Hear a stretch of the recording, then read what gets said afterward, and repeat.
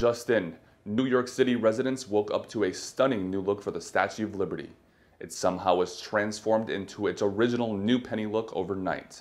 The NYPD and the FBI are combing through street view camera footage, looking for what must have been a huge team. The mayor says he is stunned and vows to catch the group who did this. We have contacted an expert in metallurgy. We have Ben Sanchez on the phone. Ben, how do you think this could have been accomplished overnight without anybody noticing? Well, we know that at least 1,000 man-hours will be required to simply polish one arm of a statue. Frankly, we are baffled. Ben, please stand by. We are receiving a live feed from the FBI headquarters. We have Don Nelson with the FBI in Washington on the phone. We have apprehended the alleged vandal. He actually called FBI headquarters moments ago and turned himself in. His name is Dino Raquel from Apopka, Florida. Initial interrogation indicates that he claims to have done this himself with no other assistance. He says it was a clerical error. He insists he had an order to polish the plaque below the Statue of Liberty and claims he misread it and polished the entire statue instead.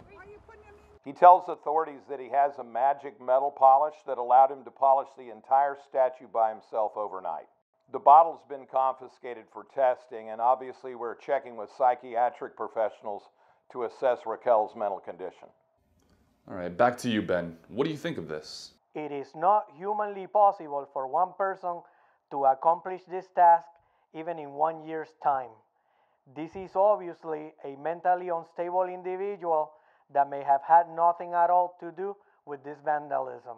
All right, we are now going on the street live with our reporter Barbara Waters. What are you hearing out there, Barbara?